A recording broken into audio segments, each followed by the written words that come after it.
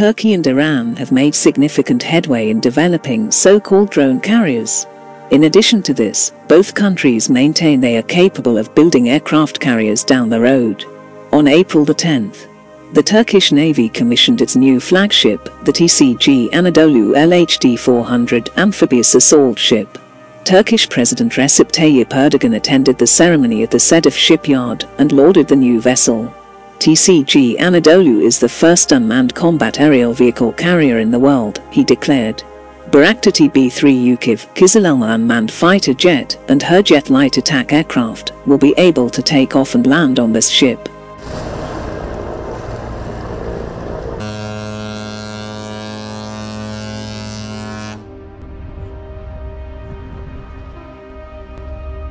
The Anadolu is a landing helicopter dock rather than a full-fledged aircraft carrier.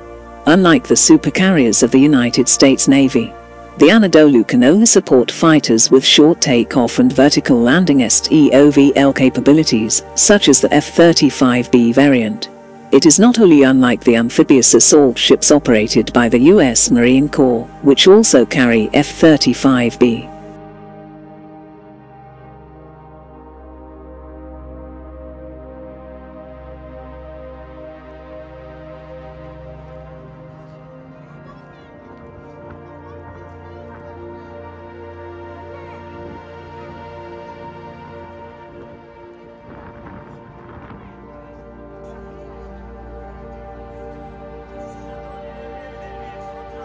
After the United States banned Turkey from buying any F-35s in 2019 for taking delivery of the S-400 air defense missile system it bought from Russia, Ankara decided to use the Anadolu as a drone carrier.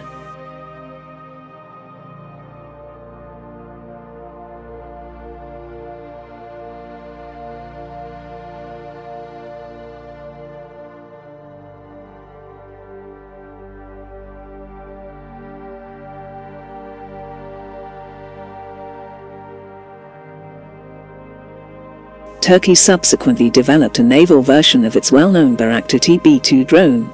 The Bayraktar TB3 is bigger and has a heavier payload than its TB2 predecessor. It also has folding wings, meaning it will take up less space on the ship's deck. A prototype was exhibited in public for the first time in late April.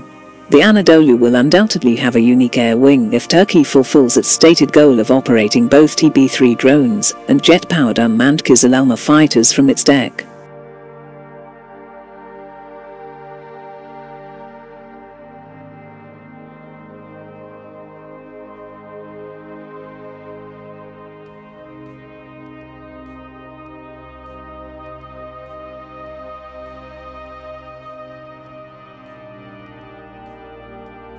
Erdogan has talked about Turkey potentially building aircraft carriers for years.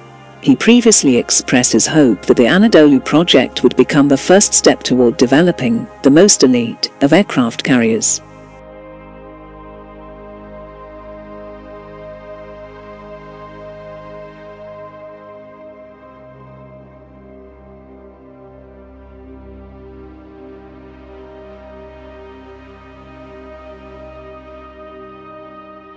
Turkey isn't the only regional country producing drone carriers. Its neighbor Iran also has some interesting projects in the works.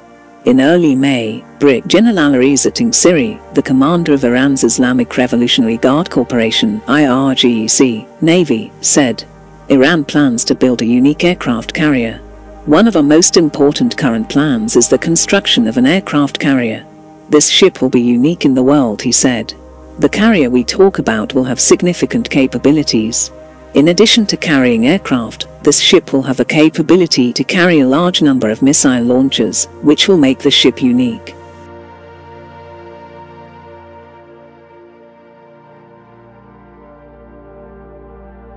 Iranian officials have publicly spoken about Iran's plans to build aircraft carriers since at least 2014. In December 2016, Iranian media quoted Admiral Peyman Jafari Tirani, Deputy Navy Commander for Coordination, saying, "Building an aircraft carrier is among the goals pursued by the Navy, and we hope to attain this objective." The following December, Another Iranian official declared that Iran could build 200-meter-long warships, or aircraft carriers, if the government does the budgeting. Iran is presently modifying 2 merchant ships to carry aircraft for the Irgc Navy, the Shahid Madavi and Shahid Bagheri. Speaking to Iran's national TV on February the 23rd, Tangsiri explained, the Shahid Madavi would come equipped with 4 missiles with a range of 750 and 300 kilometers, and 3 helicopters can land and take off on its deck. The Shahid Bagheri, on the other hand, will serve as a drone carrier. According to Tangsiri, it will have a 180-meter runway. It will also carry 30 Ashura-class fast patrol boats. On May the 1st, independent defense analyst H.I. Sutton noted the addition of a ski ramp on the Shahid Bagheri as part of its unique flight deck layout. He further noted that the flight deck and ski jump are angled to the ship's starboard, a workaround to the superstructure, which is the full width of the ship. These modifications will enable drones to land, as well as take off, although it remains unclear what models the IRGC will ultimately use on the vessel. Turkish and Iranian officials often boast of their success in building indigenous warships.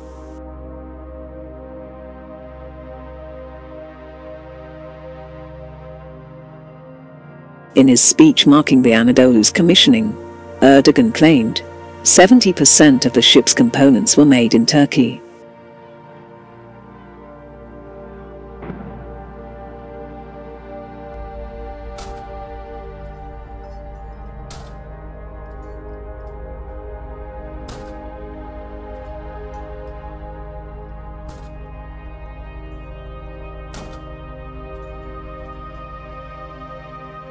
Tangsiri similarly hailed the IRGC's success in building destroyers.